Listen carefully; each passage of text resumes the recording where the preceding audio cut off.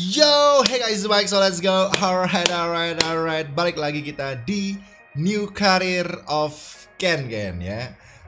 Ya, mulai dari nol teman-teman. Kita sekarang mulai dari driver yang di bawah.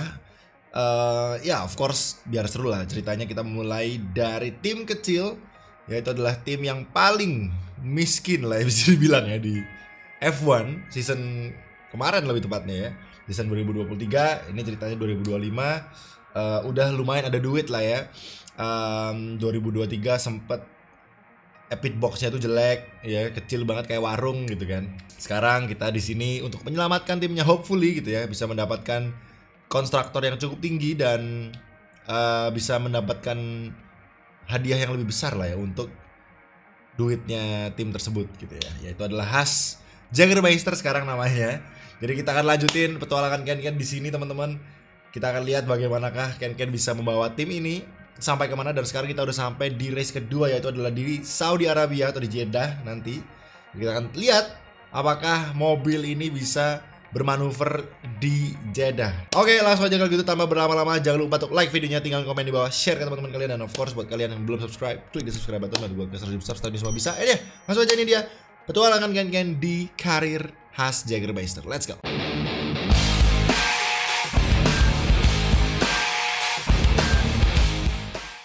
Oke guys, kalian bisa lihat di sini sudah berada di HQ. Dan seperti biasa, tugas kita hanyalah menaikkan RND. Kita sekarang nggak usah utak-atik ini ya, karena kita udah bukan owner tim lagi teman-teman. Sekarang kita hanyalah driver, pure driver.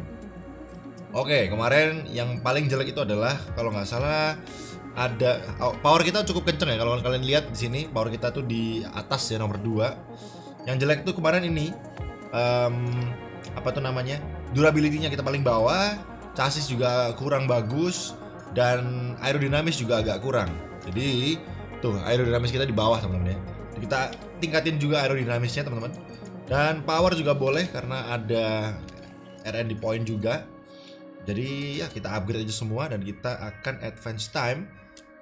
Dan cek. Oke, upgrade udah kelar, upgrade kelar, berhasil, mantap. Oke, weekly resource kita juga udah dapetin. Oke, kita masih di paling bawah. Kalian bisa lihat khas kita di nomor 2 paling bawah teman-teman. Jadi of course balapan kita nggak akan gampang ya di season ini. Dan kita bisa lihat aerodinamiknya masih belum selesai, 4 hari lagi. Ini 6 hari lagi. Terus chassis ya, kita ada poin, kita upgrade aja chassisnya. Chassis kita paling bawah dan bawahnya itu barnya sangat signifikan temen-temen ya, jelek banget gitu. Jadi kita tingkatin chassis, lalu durability juga. Kalian bisa lihat durability kita juga paling bawah. Jadi kita harus tingkatin nih teman-teman ya. Ini 600 nggak cukup. Ya udah, kalau gitu kita langsung aja sekui ke overall kita nggak ada overallnya sih. Kita langsung sekui aja kalau gitu ke race weekend. Let's go.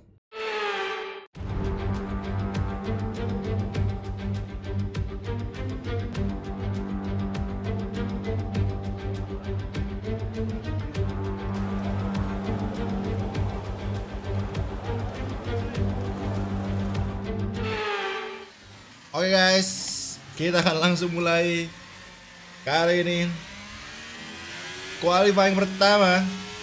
Hot lap lupa gue nyalain, but it's okay. Udah aman. Di belakang kita ada Red Bull.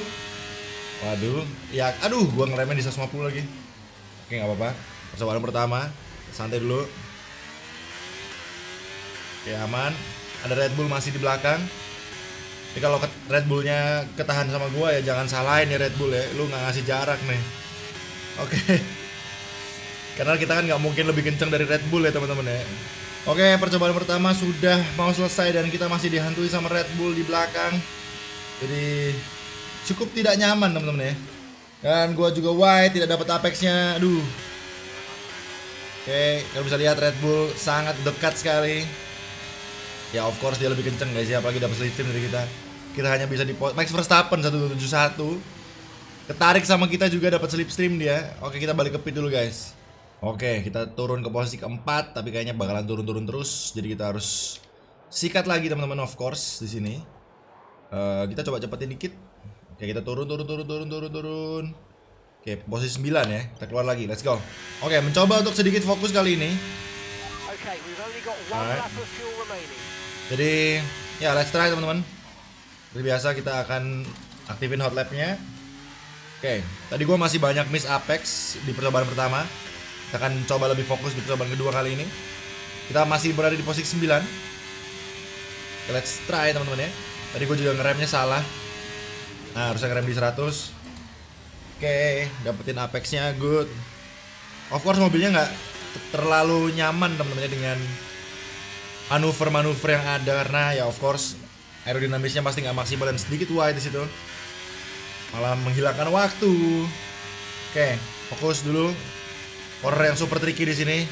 Mobil khas pernah terbelah dua di sini teman-teman, dan hampir terbelah dua lagi, astaga. Oke guys, jadi di sini bensinnya gue banyakin dengan harapan kita bisa muter 2 kali. Semoga IRS-nya cukup teman-teman ya. Gue nggak tahu nih IRS-nya cukup nggak nih. 2 menit tersisa. Pada keluar semua tuh kalian bisa lihat. Oke. Percobaan terakhir atau mungkin ada satu lagi, tapi ya semoga ini udah bagus. Kita di posisi 10 teman-teman. Oke, let's try. Oke, braking, turn 1, turn 2. Oke, fokus. Kita lihat, jangan sampai oleng lagi teman-teman di tempatnya yang tadi. Oke, bagus nih dapat cornernya. Tapi kita nggak improve karena kita bawa bensin kebanyakan nih teman-teman. Oke, aman. Aduh, nggak terlalu bagus teman-teman. Tidak terlalu bagus di sini. Gua kayaknya coba gua abort dulu. Kita simpan IRS, kita akan gas di 1 lap lagi teman-teman ya. Kita simpan dulu bensinnya. Ini anggap aja jadiin warm up lap gua teman-teman ya. Ternyata semua pada memberikan jarak teman-teman ya. Semua pada memberikan jarak, semua pada hot lap juga semua. Jadi kita santai dulu. IRS udah kita simpen. Oke, aman. Kita kasih jarak dulu semuanya di depan. Masih ada 1 menit. Buat kita masih panjang. Ini dia percobaan terakhir ya teman-teman ya. Hopefully aman. Kita soalnya P10 masih. Pasti turun-turun lagi nih kita kalau nggak berhasil. Oke, let's go. 1 menit tersisa. Masih ada waktu teman-teman. Let's go. Coba terakhir. Semoga aman. 2 McLaren di depan kita. Oke, fokus. Gua harus early braking karena ini brakingnya nggak terlalu pakem ya teman-teman ya. Mobil khas teman-teman. Oke. Terlalu bagus exitnya, but it's okay. Nice. Fokusin aja. Oke, dapetin apexnya. Nicely done. Oke. Oke, di sini hati-hati. Stabilin mobilnya. Oke, good. Lebih stabil teman-teman. Improve 0,2. Oke, kita lihat lagi. Dapetin apexnya, mepet. Langsung tancap gas. Sedikit oleng. Aduh. Oke, nggak apa-apa. Masih aman.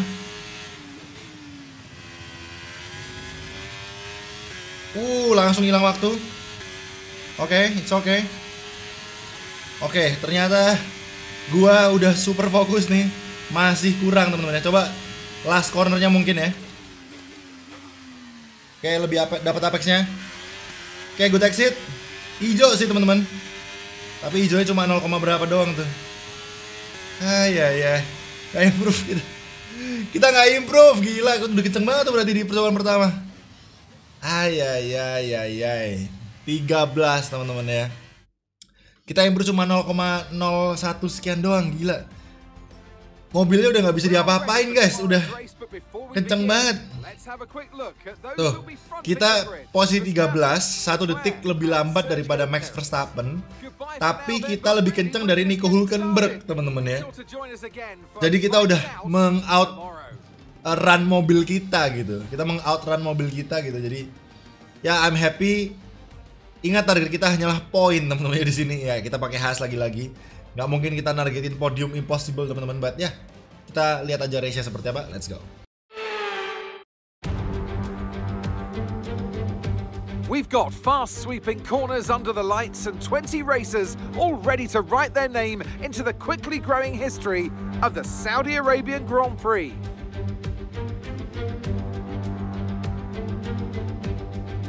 So let's take a look at the topographical map of the Jeddah street circuit. As you can see, a number of challenging corners for the drivers to master here. We'll see just how much the teams have benefited from their time spent in practice this weekend. And like many street circuits, this track has the potential to punish drivers that get it wrong. Let's hope we avoid any safety cars today. Before we begin, let's take a quick look at the grid lineup for today's race. Max Verstappen put in a fantastic lap yesterday, and he'll start from pole position. And it's Charles Leclerc in P2. Looking at the rest of today's grid, we have Perez, Sainz, Fernando Alonso, Hamilton, Russell, Ocon, Gasly, Norris, Oscar Piastri, Todd, Ricciardo, Stroll, Bottas, Hülkenberg, Tsunoda, Sargent, Albon, and Zhou Guanyu. It's almost time for those 5 red lights to go out then. Let's see who can prevail today. Anthony Davis. Oh guys, let's go. Kali ini di start posisi 12 ada yang penalti, 5 lights. And come on, away we go. Oke. Ini dia teman-teman, let's go. Oke, not a bad start kali ini.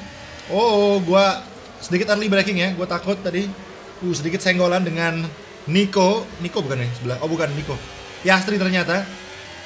Oke, kita nggak improve startnya. Oke, mencoba untuk menyalip Piastri dari sisi luar, kasih space. Oke, good. Sedikit naik curve tadi kita, grinding teman-teman. Oke, kita naik 1 posisi. Ingat di sini nyalipnya sulit teman-teman ya, di Jeddah. Tracknya sangat-sangat high speed banget soalnya. Oke, exit kita jelek, barusan naik curve, it's okay, masih bisa fight, tapi oke, masih ada late braking tipis, bisa kita lakukan di sini. Kita coba kejar 1 posisi lagi, kita bisa dapat poin teman-teman ya. 13 lap saja kali ini di Jeddah, hati-hati. Oke, 1,7 detik, kita harus segera mengejar teman-teman ya. Aduh, karena tadi kita sedikit halang ya, sehingga harus ketinggalan sama yang di depan. Jadi harus kita perhatikan di sini. Come on, hati-hati. Oke, ini dia. Kita udah bisa terus mengimbangi. Ricciardo ternyata yang di belakang. Kemana yang namanya Oscar Piastri? Di depan fight. Oke, kita manfaatin fight di depan untuk mencoba untuk kejar teman-teman. Harusnya turn 1 juga masih numpuk ya, karena turn 1 kan masih pada ngantri ya. Ini baru lap awal-awal teman-teman. 1,3 kita dengan Gasly, harusnya kita bisa ngejar, tenang aja. Karena yang di depan sekarang turn 1-nya lagi-lagi akan ngantri dikit teman-teman. Nah, ini kalian bisa lihat ngantri ya. Oke, kita kejar teman-teman. 0,8, 0,7, nice. Oke, stick with the plan, santai aja, nggak usah terlalu terburu-buru. Ingat target kita poin, nggak usah terlalu dipaksain. Oke, poin udah di depan mata nih. Aduh, dan gua sedikit lebar. Naik curve lagi di sini. Ini manuver yang agak sulit ya di sektor itu buat khas teman-teman. Karena lika-liku ya, kanan kiri kanan gitu susah banget. Aduh, sampai susah ngomong juga gue. Oke. Depan ada Gasly. Let's go, Alpine, Norris di depan posisi 9. 0,8 kita dengan Gasly. Lagi-lagi. Tempel terus sampai dapat DRS teman-teman ya. Ini masih lap kedua, of course DRS belum open. Oke, 0,7. 3 detik Bottas di belakang teman-teman ya. Kita cukup meninggalkan yang di belakang. Untungnya kita bisa bersaing dengan midfield ini teman-teman ya. Oke, 0,8, come on. Oke, jangan sampai terlalu menjauh. Kita sedikit menjauh, barusan exitnya kurang bagus. Oke, tapi bisa mendekat lagi. Ricciardo tampak kesulitan untuk bisa keep up ya teman-teman ya. Dapetin apexnya please. Oke, good. Oke, nice, 0,7. Masih di ranah DRS, tapi kalian bisa lihat ya, IRS kita selalu habis teman-teman ya. Ya gimana lagi, kita harus ngejar soalnya. Oke, on. Ada apa yang terjadi di depan, sedikit tertahan tampaknya Lando Norris. Membuat kita jadi lebih mendekat lagi ke Gasly. Early braking adalah jurus kita sementara ini teman-teman ya. Di khas. Oke, masih terus bisa ngimbangin. Santai. Hati-hati manuver di sini. Lagi-lagi gue harus sedikit lebih pelan ya. Lebih santai. Of course exitnya nggak bisa bagus. Tapi nggak apa-apa. Kita masih under 1 second untuk dapetin DRS. Dan ya kita bagusin di corner line ya. Kalau kita di corner yang lika-liku tadi yang agak sulit, tapi corner line sebisa mungkin gua bagusin exitnya dan entry-nya. Oke. On 0,6. Dapat DRS please. Yes, of course. Come on, DRS open. Tapi yang depan juga dapat DRS teman-teman ya. Jadi walaupun terlihat kita bisa mendekat, tapi nyalipnya yang sulit teman-teman ya. Karena ini DRS train hitungannya. Gua butuh Gasly keluar dari DRS-nya Norris. Tapi kalau dilihat tampaknya Norris salip sama Gasly kali ini. DRS 13%. Kita harus sedikit lebih hemat teman-teman ya. Come on. Sedikit mencoba untuk dive dari sisi dalam, tidak bisa teman-teman ya. Masih terlalu jauh. Kalian bisa lihat di sini sangat kereta sekali DRS-nya. Hai. Ini sengit tapi membuat kita juga agak kesulitan untuk bisa overtake. Jadi gue harus mencari celah. Apalagi ini sektor yang gue jelek.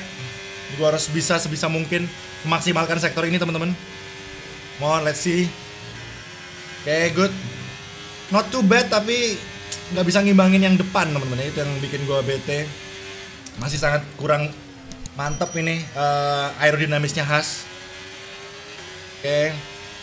0,6. Sebisa mungkin gue nggak pakai IRS. Simpen dulu IRS ya teman-teman.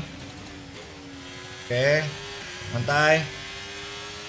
Oke, masih dapat DRS teman-teman. 0,7 ya.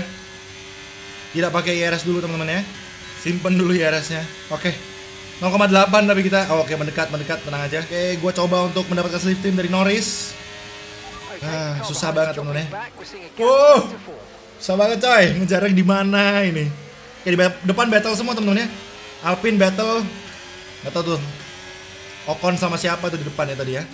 Gak terlalu kelihatan mobilnya, tapi gue lihat Alpine lagi side by side. Kembali ke sektor jahanam ini temen-temen ya. Aduh, sektor paling malesin di Jeddah buat khas. Oke. Gue sebisa mungkin serapi mungkin di sektor itu temen-temen. Ya.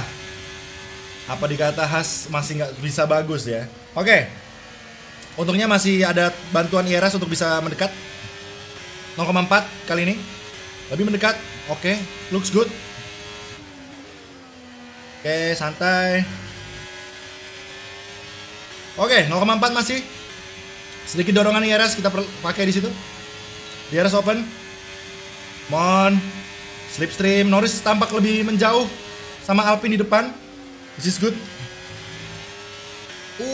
Exitnya harus bagus di situ. Masih 0,4 kita teman-teman. Kita pakai IRS ya. Kita habisin gimana lagi? 7%. Coba untuk dive di sisi dalam kali ini. Oke, masih dapat. Exitnya please. Oke, nggak apa-apa. Exitnya nggak bagus-bagus banget tapi not bad. Norris juga terhalang sedikit tadi. Oke, come on. Side by side kita dengan Norris berhasil overtake kali ini. Apakah bisa stay? Masih dari sisi luar kasih space dan berhasil tampaknya teman-teman.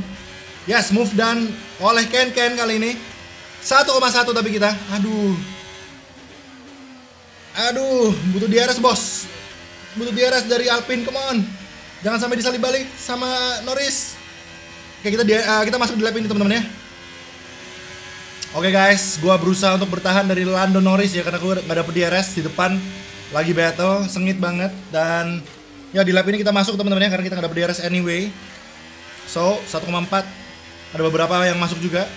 Oke, kita masuk juga di lap ini. Oke, let's go manis, santai dulu. Oke, 60 km/jam, Lando juga masuk ternyata. Oke.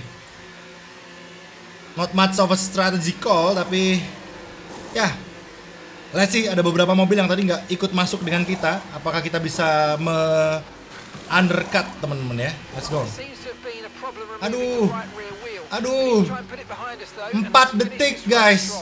4 detik dan kita kesalip sama Norris di pit. Oh my god. Aduh. Kita kesalip sama Norris guys di pit. Aduh. Aduh, jelek banget exitnya bang.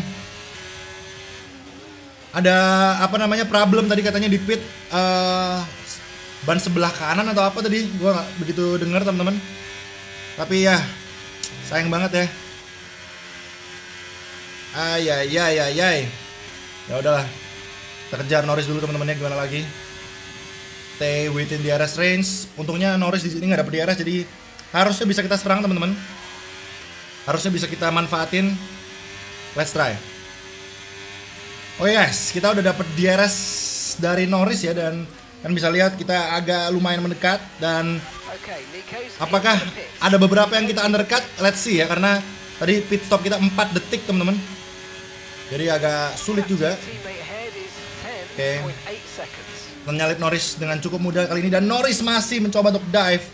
Dan kita berada di posisi ke-11 sekarang. Ocon menggunakan ban hard di depan. Interesting tire choice. Kita stay di posisi 11. Norris tidak jadi nyalip teman-teman ya. Oke, dan gua hampir oleng. Masih bisa menyelamatkan mobilnya untungnya. Dan ya kita akan coba untuk mengejar Ocon dengan ban hardnya. Gak tahu bisa apa enggak. Let's try teman-teman, karena satu lagi kita dapat poin teman-teman ya. Oke guys, lap ke-9. Apakah ada yang masih pit? Kayaknya iya, Sargent pakai ban soft teman-teman ya. Jadi kita balik ke posisi ke-10 ternyata di sini. Atau enggak? Norris naik kita. Oke, kita balik ke posisi 10. Gasly pakai ban hard juga. Oke, kita berarti tinggal menahan posisi ini teman-teman sampai finish. Atau kalau enggak kita mencoba untuk kejar duo Alpine yang menggunakan ban hard di depan ya guys ya. Let's try. Oke guys, kalian bisa lihat kita udah 0,8 dan DRS akhirnya bisa kita dapatkan di belakangnya Pierre Gasly. Esteban Ocon juga 1,7. Jadi 1 detik kurang lebih sama Pierre Gasly. Jadi let's see apakah setelah nyalip Gasly kita bisa terus nyalip sampai Ocon guys ya. Karena mereka pakai ban hard guys. Gue nggak tahu alasannya mereka apa, mereka pasang ban hard. But let's try. Kita lihat ban kita di sini sekarang 17% sih udah. Jadi sebenarnya agak cukup lumayan, tapi di sini Gasly malah mendekat ke Ocon juga. Jadi ya, ini menarik buat kita. Alpine semoga battle-nya keras ya, karena kan Alpine kalian tahu sendiri selalu keras battle-nya. Norris sudah menjauh dari kita teman-teman ya. Somehow Haas lebih kencang dari McLaren di awal-awal race. Oke, come on. Oke, santai dulu. Masa sih kita dapat posisi 10 lagi guys? Walaupun poin sih, tapi bisa dapat poin lebih di depan mata itu kayak agak gatel gitu ya. Kepingin poin lebih of course ya. Oke, kita santai dulu, fokus dulu di corner jahanam ini teman-teman. Oke, ini agak susah ya buat gue ya. Oke, aman. Masih 0,9, kita pakai IRS buat deketin lagi. Oke, kuncinya cuma nabung IRS sih gue guys. Kalau IRS kita habis ya udah nih, rungkat nih kita. Masalahnya sekarang adalah ini Alpine saling tarik-tarikan di IRS nih guys. Apakah mereka bekerja sama nih? Oke, kita dapetin DRS lagi. Tapi kali ini gue harus pakai IRS juga teman-teman. Oke, 0,8, 0,7 mendekat. Oke, 0,6. Dan kita sedikit bablas di sini. Oke, gue fokus ngeliatin time, malah gue bablas. No, DRS gue rusak. Bodoh lah. Has. Gue udah mau nyalip ini, DRS rusak guys. Yah, bodoh. DRS-nya rusak guys. Yah. Aduh guys. Aduh. Sedih gue anjir. Sedih banget sumpah. Aduh, bete banget sumpah. Yah. Bisa ini guys, harusnya paling nggak minimal P9 lah kita lah. Aduh, males banget jadinya. Pakai acara rusak loh, DRS-nya loh. Aduh. Ya udahlah, gimana lagi guys ya. Untungnya Lando Norris sudah 3 detik di belakang, jadi tampaknya posisi 10 lagi harus kita telan kali ini guys. Gimana lagi ya. DRS-nya rusak, kita nggak bisa improve time kita ke depan juga, jadinya ya kesannya kayak kita nggak dapet DRS ya. Nih, kalian bisa lihat betapa susahnya kalau nggak ada DRS mobil kita buat ngejar nih, lihat. Jadi 2 detik ya. Secupu itu guys. Karena ban hardnya juga udah mulai optimal ya kan. Ban medium kita udah 26%, udah mau 30%, jadi udah lumayan wear gitu ya. Jadi kalau nggak ada DRS ya of course kita jadinya tenggelam teman-teman. Oke, 3 detik Lando Norris di belakang, masih aman teman-teman ya. Lap tersisa 1, jadi ya kita stuck di posisi 10. Untungnya kita udah bisa mengamankan ini di awal-awal teman-teman banget. Duh, sayang banget, why? Oke lah kalau gitu. Baru race kedua loh guys. Baru race kedua udah ada problem ya guys ya. Aduh. Oke, final lap guys ya. Udah kita bring it home aja, santai. Gak usah terlalu dipaksain, yang penting Lando juga 4 detik di belakang, jauh banget. Oke guys, kalian bisa lihat ban kita udah 30% dan Lando udah 1 detik hampir ya, dia nge-push banget. Gue juga jelek sih di run yang last lap ini. Bannya udah gak enak. Dan kalian bisa lihat DRS kita masih rusak ya, rear wing kita masih rusak. Masih berwarna oranye itu atau merah atau apapun itu, tapi ya P10 teman-teman ya. Kita dapat 1 poin lagi buat Haas. Ya, gue happy tapi nggak happy juga. Maksud gue kita P10-nya tuh karena keadaan ya teman-teman. Bete juga gitu. Aduh. Baru race kedua guys ya, masalah sudah timbul coy. Aduh. Berarti ya, it's okay. Itulah balapan kita teman-teman ya. Max Verstappen memenangkan Jeddah. Nicely done. Congratulations to Max Verstappen. Kayaknya P2-nya tadi apa? Leclerc atau P3 itu tadi Leclerc. Oh, P2-nya Perez guys ya. P3-nya Sainz ya, ternyata bukan Leclerc. Ferrari di situ. Red Bull 1-2 ya. Ini kok kayak udah deja vu tahun 2023, tapi bedanya Max Verstappen bagus juga di sini. Sergio Perez bagus ya, teman-teman. Oke, masih race kedua. It's okay, teman-teman. Masih race kedua ya. Oke, lagi-lagi Ferrari airnya nggak keluar. Oke, itulah guys balapan kita di Jeddah. Aduh, baru race kedua udah ada masalah ya, DRS kita nggak bisa nyala. Kita naik ke posisi 10, Lando turun, dan kita lihat Nico Hülkenberg juga turun guys. Sejelek itu ya Haas teman-teman, sumpah. Tapi emang gua akui Haas jelek banget sih ya guys. Soalnya kayak bener-bener beloknya tuh nggak enak. Kalian bisa lihat tadi di sektor itu gua struggle banget ya. Understeer banget mobilnya. Jadi kayak bener-bener harus beloknya, terus ngeremnya lebih pelan gitu teman-teman. Jadi makanya mobilnya nggak bisa maksimal. But ya, kita di posisi 12 driver standing. Konstruktornya kita di posisi 8 guys ya. Kita masih sama dengan Williams, tapi kita nggak jauh dari McLaren dan Alpine. Kita tunggu aja teman-teman. Semoga kita bisa ngejar. Yang penting upgrade ini jadiin dulu gitu ya. Kita masih upgrade, masih jauh banget barnya, kalian tadi lihat sendiri di awal. Semoga mas sekarang nextnya bisa upgrade-nya kelar dan membawa kita sedikit lebih kenceng lah. Paling enggak gue pingin konsisten tuh kayak di P6, 78, 678 gitu, nggak apa-apa gitu. Jangan P10 terus nih. But ya, kita lihat aja ke depannya kayak gimana guys ya. Nah itulah guys balapan kita di Jeddah dengan 𝗦𝗘𝗏𝗛𝗔𝗟 Haas ya. Terima kasih banyak yang sudah menonton.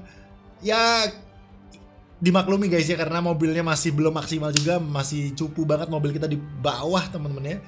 Kita struggle banget untuk bisa mengejar mobil-mobil yang lain. Dari kita ngejar Alpine hampir bisa dengan DRS, tapi ya ada trouble, DRS-nya rusak. So ya, kita harus puas di posisi 10. Kita tunggu aja next race-nya. Semoga lebih baik, semoga mobilnya lebih prima, dan semoga upgrade sudah selesai ya. Tadi kayaknya selesai upgrade-nya teman-teman buat next. Jadi kita tunggu balapan selanjutnya teman-teman ya. Semoga lebih baik. P8, P7 lah target kita coba di next race-nya. Thank you so much yang udah nonton. Jangan lupa untuk like videonya, tinggal komen di bawah, share ke teman-teman kalian, dan of course buat kalian yang belum subscribe, klik the subscribe button buat gue ke 100 subscribe semua bisanya. I'll see you in the next race or video. Bye bye. Peace out guys. Saya Stephen, keep semangat racing, gak asik.